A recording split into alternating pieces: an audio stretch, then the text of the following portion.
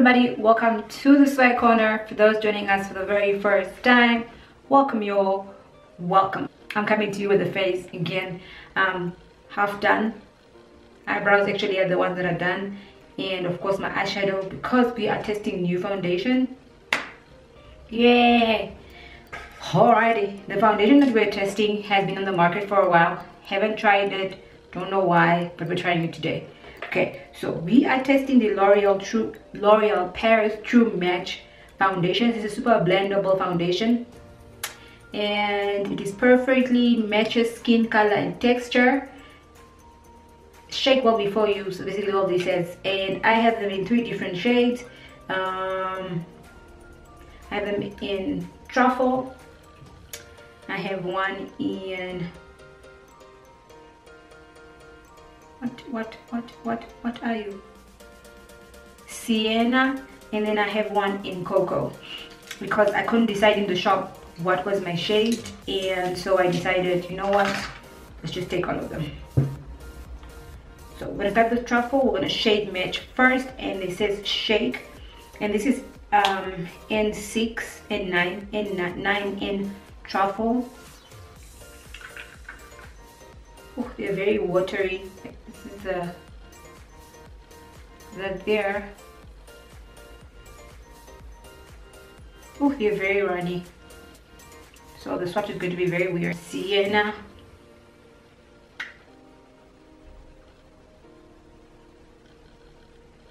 That there is Sienna. I immediately like Sienna over truffle.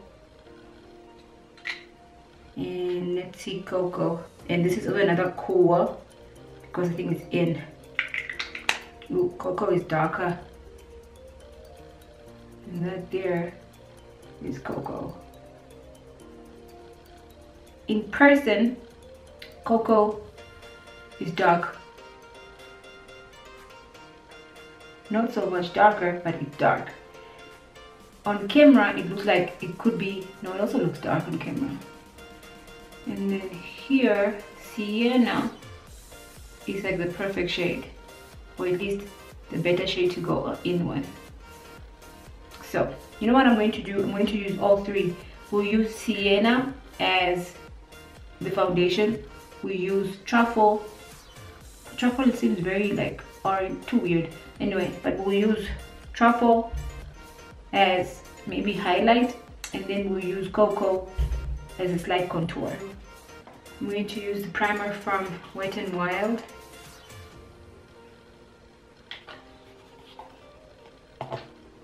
Use a lot now.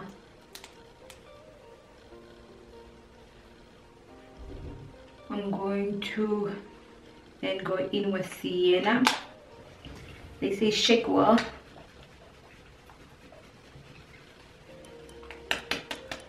Maybe it's too watery because it's stuck, but even as I'm shaking, I can literally look at how it's coming out. See it? Like, it's so watery.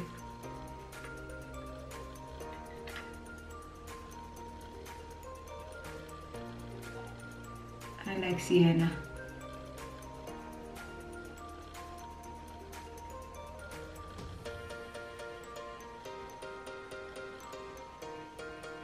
Although immediately she looks a bit too light, but she is so weightless, it's not even funny.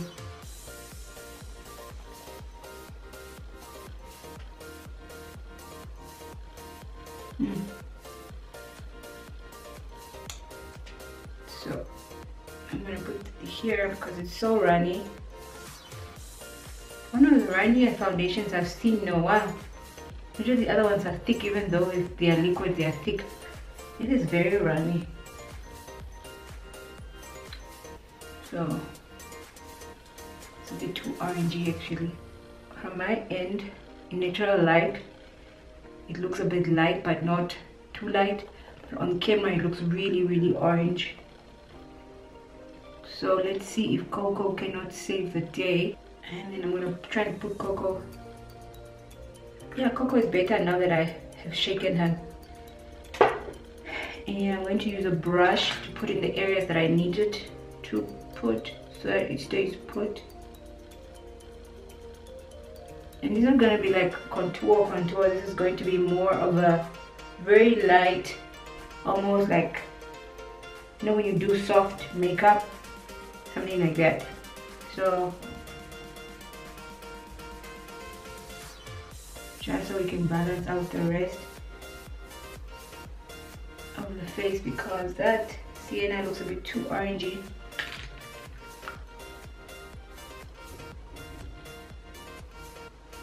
And let us getting our texture back.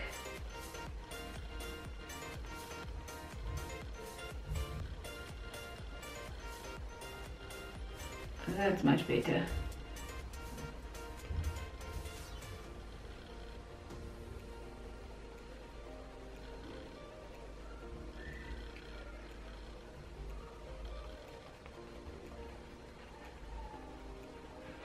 So I'm just gonna go over my entire face with this real full cover foundation, and I look orange.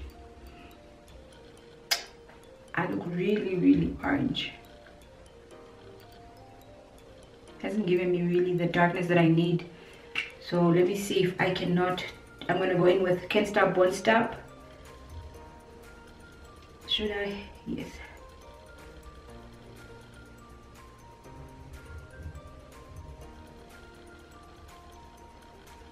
Oh, that thing doesn't look so different from Can't Stop Won't Stop. Does it? Or Coco.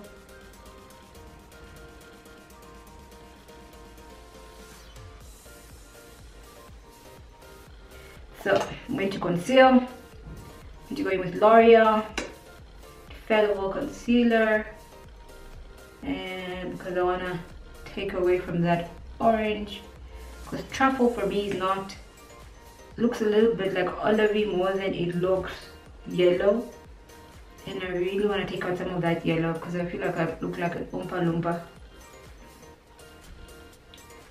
I need a bit of different dimensions back in my face.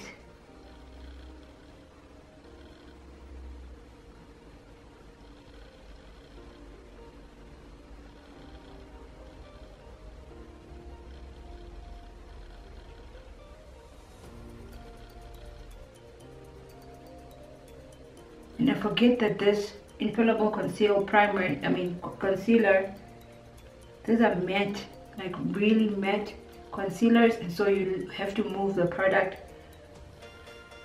much quicker than,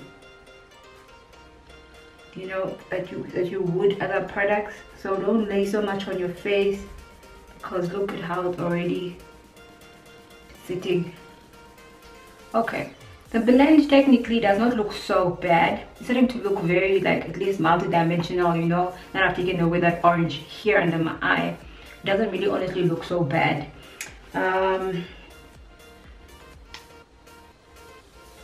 So I'm going to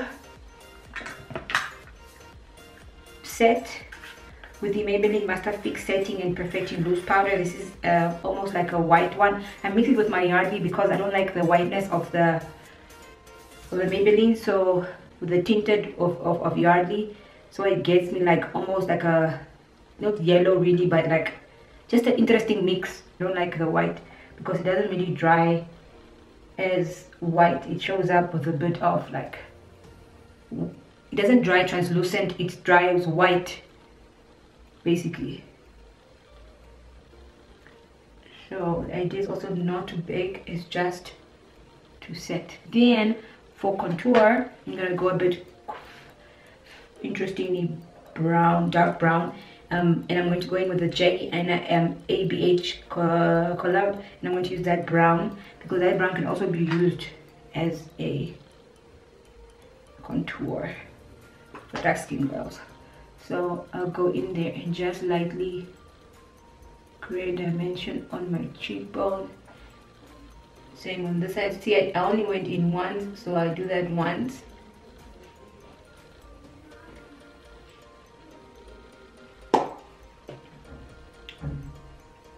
Now that I've laid, I'm just gonna blend everything out. At the top, you blend towards your hairline. And then here you just do, I just go according to my cheekbone, literally like that. I don't go straight. So I like to follow that angle of my cheekbone there, of my cheeks, basically there, and then blend it up. I am going to use Sweet Cheeks from NYX, and the same brush, I'm just gonna pat it into place.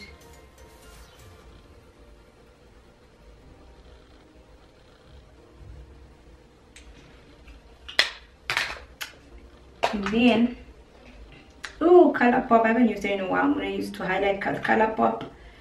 Oh, this pore powder. And basically Color Pop. And with the same brush,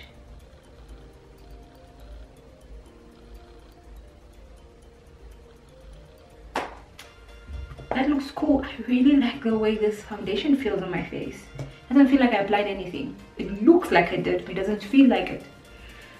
I haven't had that in a while.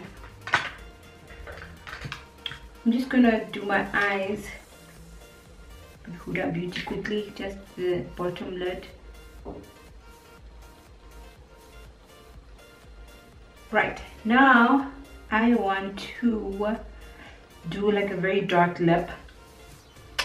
So I'm gonna use my MAC black lipstick.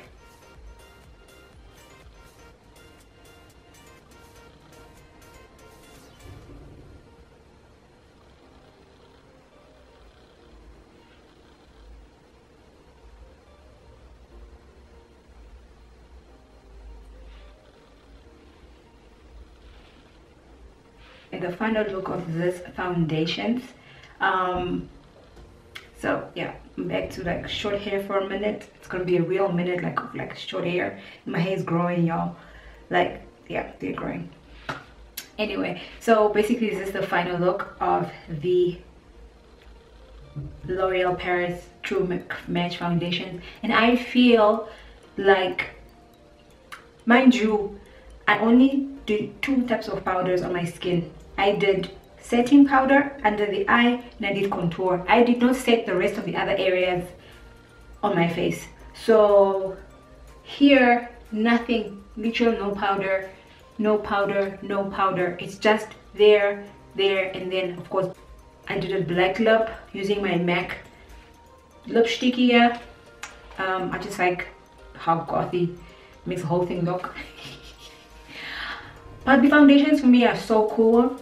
I still think that maybe I should have let Sienna sit and simmer on her own, but I didn't. I got like a bit like and see, and so I used cocoa to just, you know, hit the outer areas of my face, and I like how they both blended together very nicely. And I really like the fact that Hanakam Coffee and my foundation from NYX are literally almost the same shade.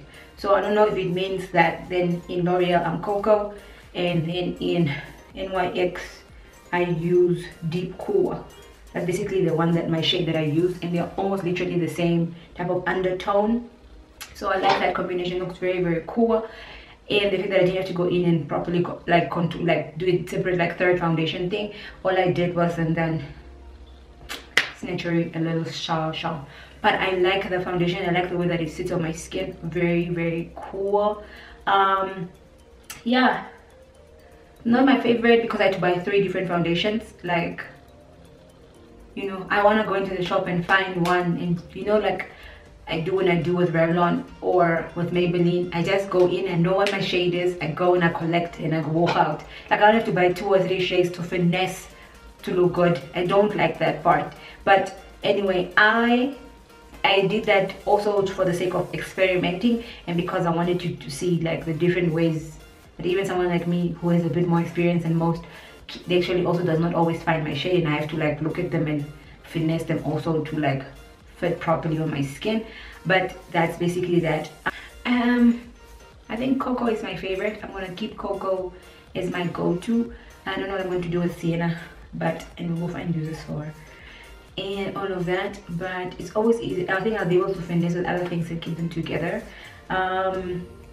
Would I say go out and buy this foundation when it's on sale? Yes, go and do that. If it's not, I don't think it's all that, especially for beginners, because of how runny it is. I do not like the runniness of it. Even although when I shook Coco, she was a bit thicker than Sienna and Truffle, so I think Coco is just my friend. I will definitely create a look with just Coco by herself, because it's easy for me I always say this, to finesse dark foundation, you know, than it is for me to finesse light, because now you've already gone too light. Like, you highlight, you just leave it, all of that, and you also realize how much dimension your face actually needs. Like, I needed to put up something else that's not so yellow under my eye to at least create a bit of dimension on my face, so that I really look like an Oompa Loompa. So that's it. Thank you guys so much for watching, and I hope you like, comment, and subscribe, and I'll see you guys in my next makeup video.